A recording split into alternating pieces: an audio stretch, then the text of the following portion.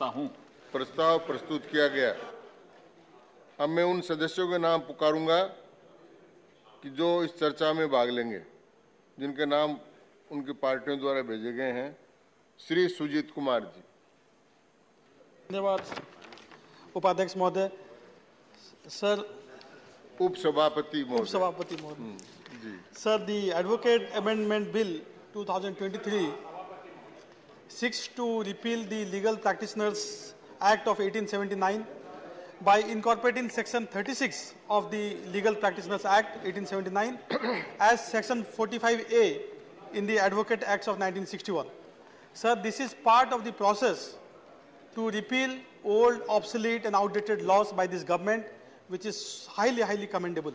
In fact, yesterday, sir, this August House passed the Jan Vishwas Bill, which amended 183 provisions across 42 acts of 19 ministries, and unanimously it was passed by this August House, sir. Sir, as was discussed while passing of the previous bill, there are many bills, many legislations, many acts, many legislations in our statute book which are outdated and are of the colonial British era. Sir, this bill, Legal Practitioners Act 1879, which is to be repealed by this amendment bill, was enacted in 1879 to regulate and govern the legal professional of those age. But over the decade, sir, the legal practice, the legal profession, the requirement of lawyers has changed multifold. Sir, after India became independent in 1947, we developed our own legal profession.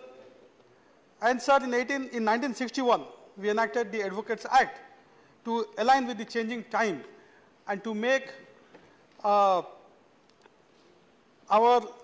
legal framework inclusive, dynamic, relevant, and in need with independent India's requirement. Sir, even the Law Commission of India, in its report number 249, titled Obsolete Laws Warranting Immediate Repeal, has recommended for repealing of the Legal Practitioners Act of 1879 after making suitable amendments to the Advocates Act of 1961. So, sir, after the repeal of this act, we'll have one comprehensive framework, that is the Advocates Act of 1961, which will regulate and govern the practice of law in this country. Sir, I will take this opportunity to suggest a couple of reforms to the government, and I will urge the government to have a serious view of this. Sir, first and foremost, in the Advocates Act of 1961, there is no provision for mandatory continuous professional development of the lawyers. So I think, sir, there should be a mandatory continuous professional development provision in the Advocates Act of 1961. Sir, why is this important? It's important because, sir, technology has become so pervasive in every sector of life, in every walk of life, and also in the legal profession. Sir, this week, this August House passed the mediation bill.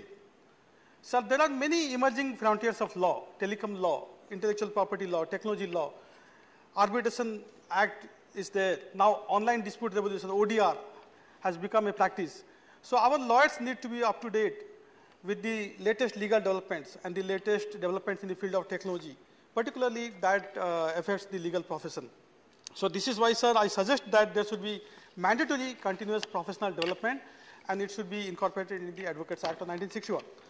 Sir, secondly, there should be a national electronic register for advocates. We don't have any such register today, sir.